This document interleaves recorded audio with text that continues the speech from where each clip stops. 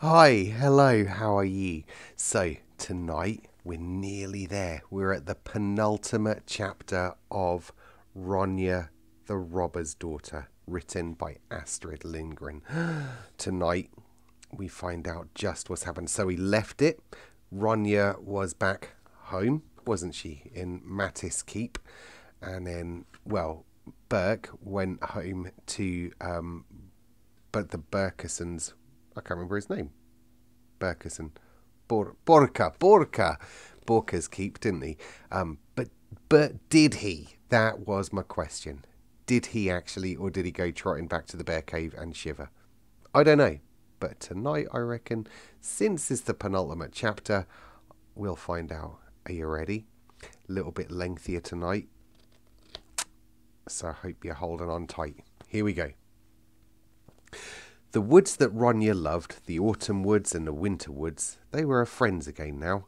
In the last weeks in the bear's cave she had felt them to be threatening and hostile, but now she went riding with Burke in a frosty forest that gave her nothing but joy, and she told Burke all about it. There you go. Solved in the first paragraph. Don't need to read any more. As long as you know that you're going to be warm right down to your toes when you come home, you can be in the woods in all weathers. But not if you have to lie shivering in a cold cave afterwards. And Burke, who had planned to spend the winter in the bear's cave, was now very glad to warm himself by the fire at home in Borka's Keep. Yeah, solved. That was where he must live, he knew, and Ronja knew it too. Otherwise there would be still more enmity in the fort on Mattis Mountain. And you know, they were so extraordinarily glad, Undis and Borka, when I came home, said Burke. I would never have believed they cared so much about me. Yeah, you must live with them, said Ronja, until spring. It was welcome news to Mattis too that Burke was to stay at home. Of course, he told Lovis. That little thief-hound can come here and go here as he likes. I invited him to come home with us after all, but it's a relief not to have to see that red head of his all the time. Life in Mattis Fort went on, and now it was jolly there again. The robbers sang and danced, and Mattis laughed his bellowing laugh as before. And yet the robber life was not exactly as it had been. The fight against the sheriff's men had grown tougher, and Mattis knew they were really after him now, and he explained why to Ronja. Just because we took Pele out of that miserable dungeon one dark night, and two of Borka's thieving dogs at the same time. Little Snip thought Pele was going to be hanged, said Ronja.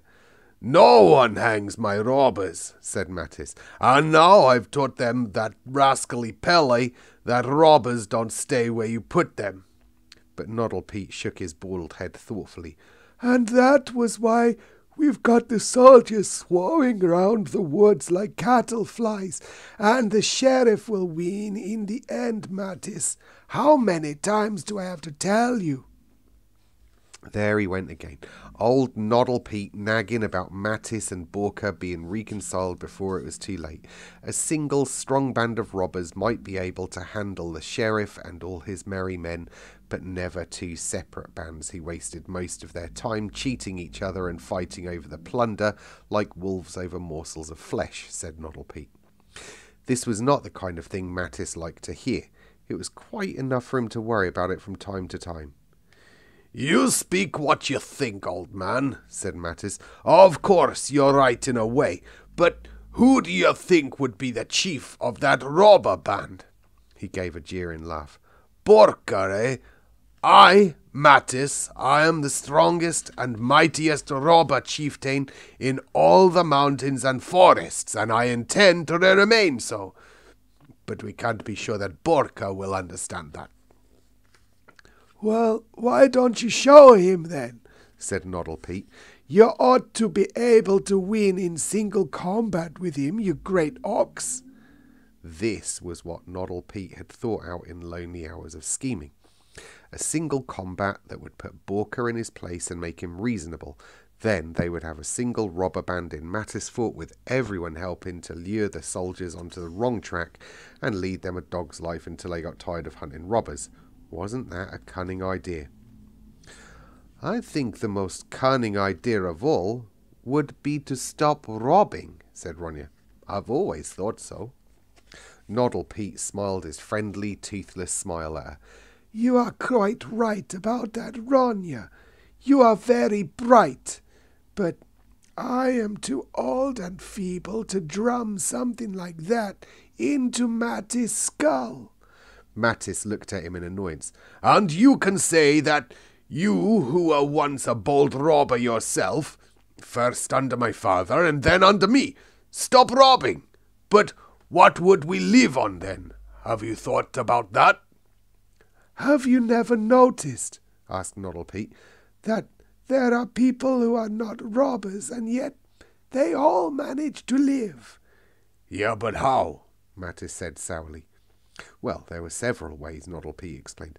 I know something I could teach you if I didn't know that you are and will remain a robber until you are hanged.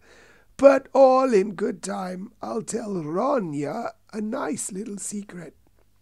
What sort of secret? Mattis asked.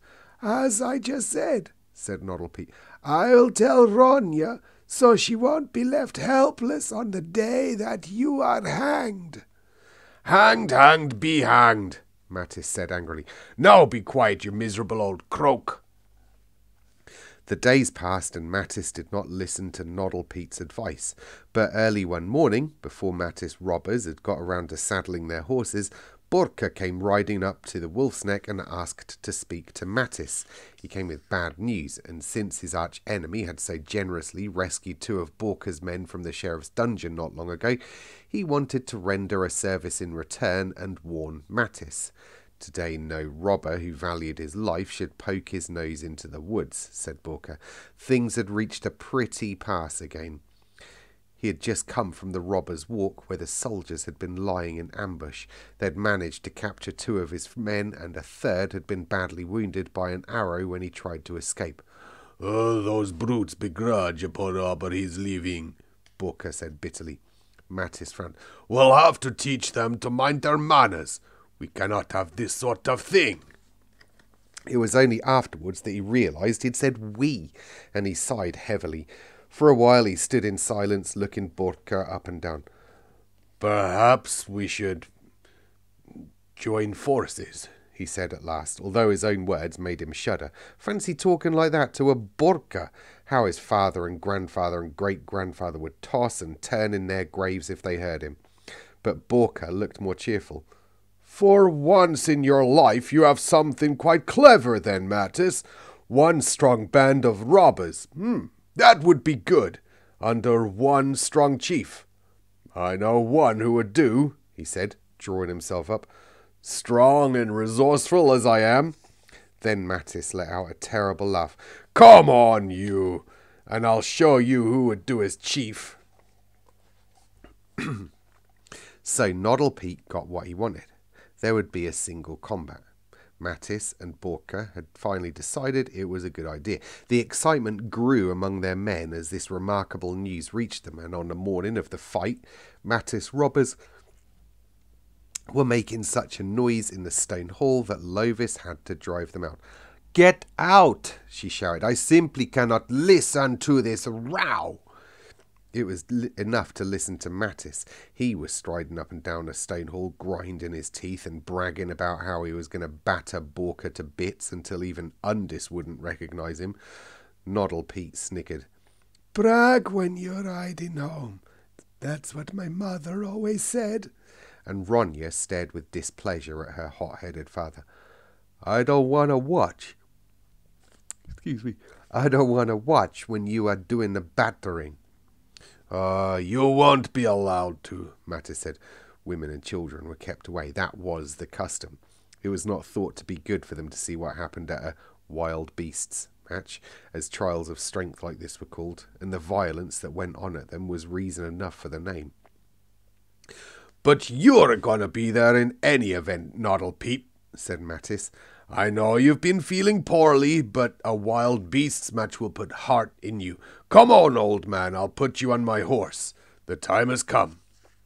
It was a cold, sunny morning with frost on the ground, and in the open space below the wolf's neck stood Mattis' robbers and Borka's robbers with their spears, forming a ring around Mattis and Borka. Now they were going to find out who would make the better chief. On top of a rocky outcrop close by sat Noddle Pete, wrapped in a fur. He looked like a bedraggled old crow, but his eyes were shining with expectation, and he was eagerly following what was happening below. The two champions had removed everything except their shirts, and were now stamping around barefoot on the frosty ground. They felt and tensed their arm muscles and kicked out with their legs in all directions to limber up. "You're looking a bit blue around your nose, Borka," said Mattis, "but you'll be warm soon, I promise you." "And I promise you the same," Borka assured him. In wild beasts matches, every kind of trick and dirty hold was allowed. You could break and bore, rip and tear, bite and scratch. You could kick with your bare feet too, but not between the legs. That was regarded as an outrage, and anyone who did it lost the fight forthwith. But now Fulox gave the sign they were waiting for. It was time to begin, and, uttering war cries, Mattis and Borka rushed forward at each other. "It is great sorrow for me," said Mattis, flinging his bear's arms around Borka's body, "that you're such a dirty devil." Here he squeezed, but only enough to make Borka begin to sweat a bit. "Otherwise I might have made you in my second in command long ago." He took a more ferocious grip. "And not had to squeeze the kidneys out of you now."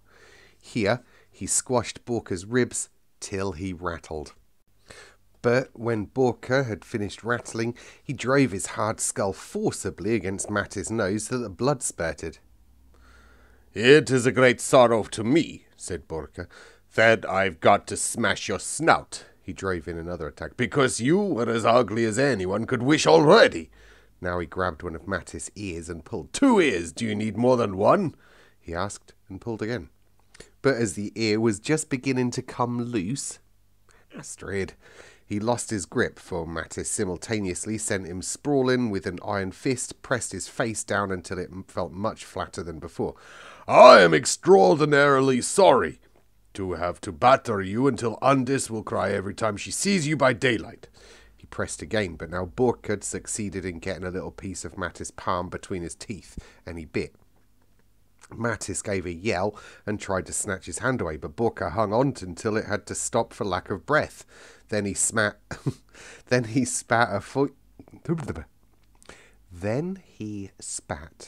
a few small scraps of skin in Mattis' face. "Here you are, take them home to the cat," he said, but he was puffing and blowing because now Mattis was lying with his full weight on top of him, and it was seen obvious that even if Borka had strong teeth, as far as the rest of his strength was concerned, he was no match for Mattis.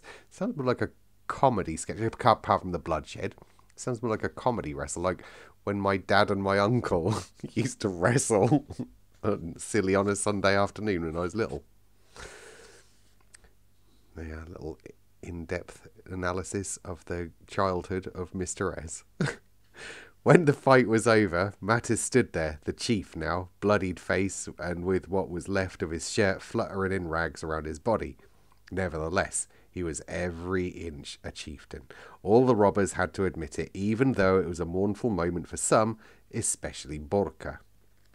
Borka was much the worse for wear and close to tears, so Mattis thought he would give him a few words of comfort. "Brother Borka, yes, from now on we're brothers," he said. "You shall keep a chieftain's name and fame all your days of your life, and you can carry on with your own men. But don't forget, Mattis is the mightiest chieftain in all the mountains and woods, and my word counts for more than yours from now on. You know that." Borka nodded dumbly. He was not feeling particularly talkative at that very moment.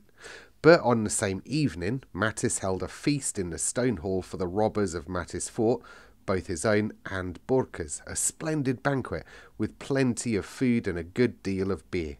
And as the evening went on, Mattis and Borka became more and more like brothers. Now laughing, now crying, they sat side by side at the long table and remembered their childhood when they had hunted rats together in the old pigsty. Many other amusing things they had done together were now remembered and described. All the robbers, listening with relish, roared with laughter, and Burke and Ronja, sitting at the far end of the table, enjoyed hearing it too. Their laughter shrilled high and clear above the rough voices of the robbers, and it was a joy to Mattis and Borka to hear them. For a long hard time there had been no Ronja and no Burke to laugh in Mattis Fort, and Mattis and Borka had scarcely got accustomed to the joy of having them home again. So that laughter was like the sweetest music in their ears, and it encouraged them to relate even more of their childhood doings. But suddenly Mattis said, "Don't be upset, Borka, because things went badly for you today. Better times may come for the Borka clan. When you and I are no longer there, your son will be chief, I should think, because my daughter does not want to be, and when she says no, it is no. She gets that from her mother." Borka looked absolutely delighted to hear this, but Ronja called all the way up the table, "So, you think Burke wants to be a robber chieftain?" "He does," said Borka positively. Then Burke strayed across the floor and stopped where everyone could see him. He raised his right hand and swore a solemn oath that never would he become a robber, no matter what happened. A dismal silence fell over the stone hall. Borka sat there, tearfully bemoaning the son who had let them down so unnaturally, but Mattis tried to comfort him. "I, too, have had to get used to it," he said, "and you will have to get used to it, too. You can't do anything with children these days. They do as they like. You just have to get used to it, but it's not easy." The two chieftains sat for a long time, gazing gloomily into a future in which their proud robber's life would be no more than a legend. Only gradually did they return to the memories of rat hunts and the pigsty and decide to enjoy themselves in spite of their headstrong children. And the robbers competed with one another in banishing all gloom with cheerful songs and vigorous dances. They whirled until the floorboards creaked. Burke and Ronja joined in with their dancing, and Ronja taught Burke many a joyous robber's leap. Throughout all of this, Lovis and Undis sat in a room apart, eating, drinking and chatting. Their tastes and ideas were different in almost every way. There was only one thing they agreed on, how truly wonderful it was to be able to rest their ears from time to time and not have to hear so much as a single squeak from any menfolk. But in the stone hall the feast went on until Noddle Pete suddenly fell to the floor with exhaustion. He had had a glad and merry day despite his age, but now he could do no more, and Ronja helped him to his bedroom. There, tired and content, he sat down on his bed, and Ronja tucked the fur rug around him. "Ah, it soothes my old heart," said Noddle Pete, "that neither you nor Burke want to be a robber. It was something you could do with pleasure once upon a time, I won't deny it. But it's tough now, and you can be hanged before you even know it." "Yeah, and people scream and sob when you take their things away from them," Ronja said. "I'd never be able to stand that." "No, my child, you'd never be able to stand that. But now, I'm going to tell you a nice little secret, if you promise never to tell it to a living soul, except one." Ronja promised. Then Noddle Pete took hold of her two warm little hands to warm his own, which were very cold. "My little pride and joy," he said. "When I was young and spent my time in the woods just like you, I happened one day to save the life of a little grey dwarf whom the harpies were determined to tear to pieces. Of course, grey dwarfs are riffraff, but this one was a little bit different, and he was so grateful afterwards that I could scarcely get rid of him. He insisted on giving me—" "Oh, wait, here comes Mattis," said Noddle Pete, for Mattis was standing in the doorway now and wanted to know why Ronja had stayed away so long. The feast was over, and it was time for the wolf song. "First I must hear the rest of this story." And, as Mattis stood obstinately waiting, Noddle Pete whispered the rest in her ear. "Good," said Ronja when she heard it all. Night came, and soon the whole of Mattis Fort and all its rascally robbers were asleep, but Mattis was complaining bitterly as he lay in bed. Of course Lovis had smoothed ointment onto all his wounds and bruises, but it was no use. Now he had time to be aware of them, and his injuries hurt him horribly if he so much as twitched his little toe. He was quite unable to sleep, and it annoyed him that Lovis lay there sleeping peacefully. At last he woke her up. I'm in terrible pain, he said, and my one hope is that villain Borka is lying there hurting worse than me. Lovis turned towards the wall. Ugh, men, she said, and fell back asleep at once. So there we go. Tomorrow, chapter 18. And it's only a little one as well. Oh my goodness. What was Noddle Pete's secret? Are we going to find it out in the last chapter? Don't leave us hanging with that one. Tell us about the little dwarf. I want to know, Noddle Pete. I want to know, Noddle Pete. Tell us now, please. I'm going to miss doing his voice. I will not miss doing Mattis' voice. I don't know whether you noticed, but I occasionally have to pause and have a little drink. Because it really hurts my throat. Ow. Anyway, thanks very much for listening. Good night.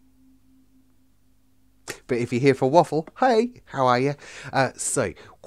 Today, in comparison to that treacherously weathered day that we had yesterday, where it was just pouring with rain all the time, with rain all the time, it's been absolutely glorious out there today, like proper glorious. I went and washed my car, apart from I used the wrong sponge. The man at the garage was like, oh yeah, we've put a special thing over it, so you just have to use the jet wash and it'll be as good as new. So I used the jet wash, and then because it was so sunny and hot, the streaks just dried straight away. So I got a cloth and was giving it a little bit of a wet wipe around there.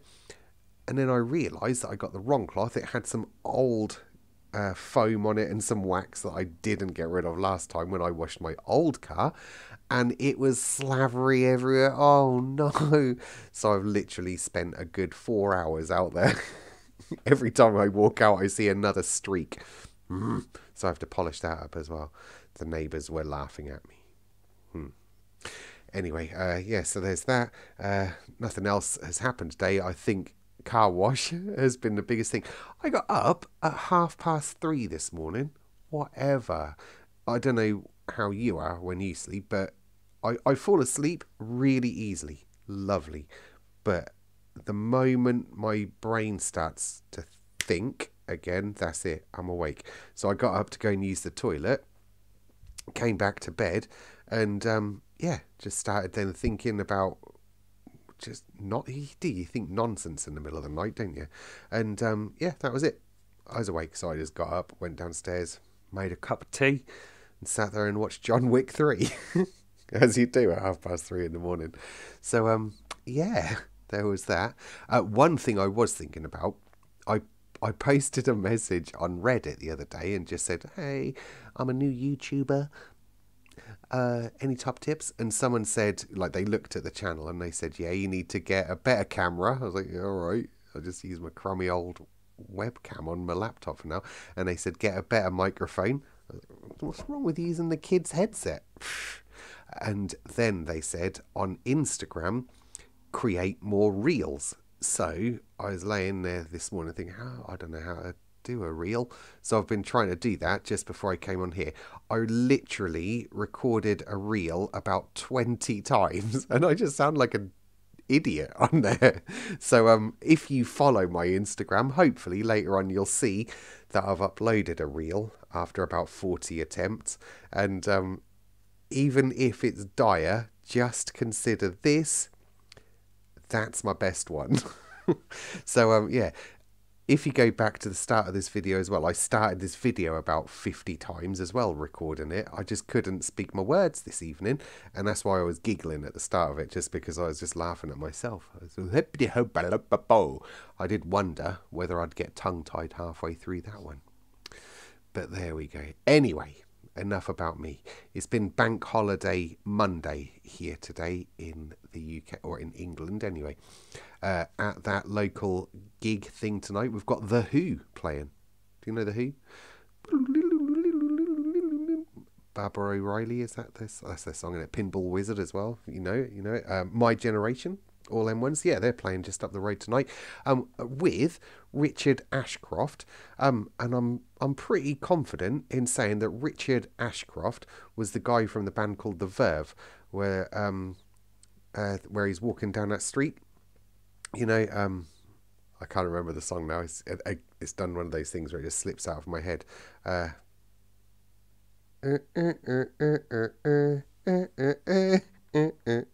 one, you know, and also the Lightning Seeds as well. So they're quite big bands playing over there. But there we go. I'm not going to see them. I'll hear it from the garden again. As long as the wind is blowing in this direction, we'll be all right, won't we? Right, there you go.